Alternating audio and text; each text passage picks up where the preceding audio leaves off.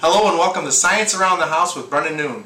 Today we're going to be making water bottle lava lamps with common household items. And me. And Elliot's going to be helping out today.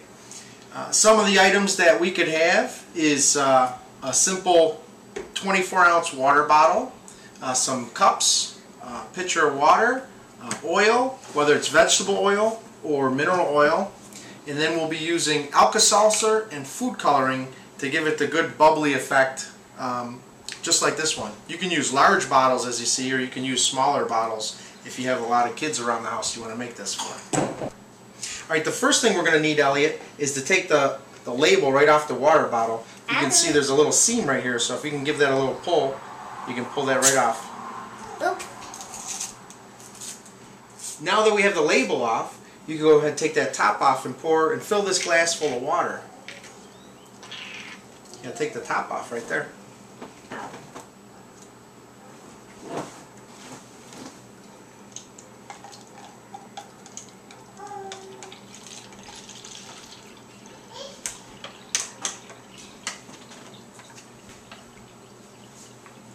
Fill it all the way up to the top. Don't you go back in. Alright, there you go. Alright, turn it back this side. Whoops. Alright, so we're not gonna use that water, so would you like to drink that water right there? Mm-hmm. Alright, so you can drink that water.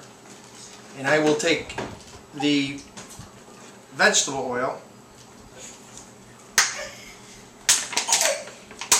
and fill the top of this bottle with vegetable oil.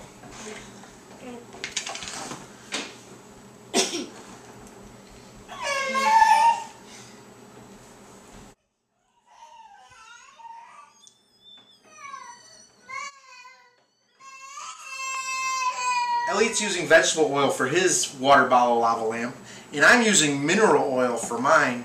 You can see there's different colors there. Now, you can use for fun, you can buy neon food coloring, or you could use just plain food coloring. Elliot decided to go with the neon blue, and I decided to go with the neon yellow. So we just carefully take this up so we don't spill food coloring all over ourselves. We could add 4, 5, or 6 drops. We could watch them as they drop through the oil. Is it okay if we put 1? You could I'd use at least 5 so that it breaks through the oil. Okay?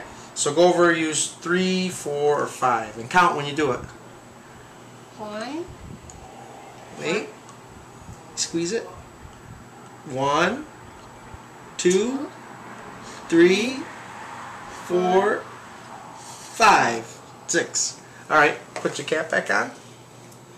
And you'll see that as they drop through here, oil and water don't mix, and food coloring has water-based dye, and when it finally breaks through, it has this cool cascading effect as it goes through there. Yep, it changes. Right? Yeah. Up here, it's a bubble. And This is down called here. diffusion. This is when it goes through and spreads out through the water, okay? Mm-hmm. Can you say diffusion? Diffusion. Excellent. Alright, now we're going to put our caps back on carefully. After we've finished watching this diffuse. Wash it around. Yep. Now you give it one little turnover flip. And then put it back. Wow. Yeah. It looks cool just like that, doesn't it? Mm-hmm. Alright, so now what we're going to do is we're going to get some Alka-Seltzers. And the nice thing about these water bottles that we picked up at Wegmans is that they have a pull top on it, so that our Alka-Seltzer is going to release carbon dioxide gas into our bottles, and with an open top you can put that in there to minimize spillage, and the gases will be released right through the top. What's going on? Oh, now I know. Do I have any really big pieces? Yeah, we have some big pieces too. What if you put in the whole thing not crack? Well, the more you put in, the more bubbles it'll make, right? Mm-hmm. So what if we put in a whole big one? So, let's see if a big one will fit. A big one won't fit, so if we snap it in half, we can put it a full one in like that. And then you'll see lots of bubbles. I want to put in 100. Science is cool.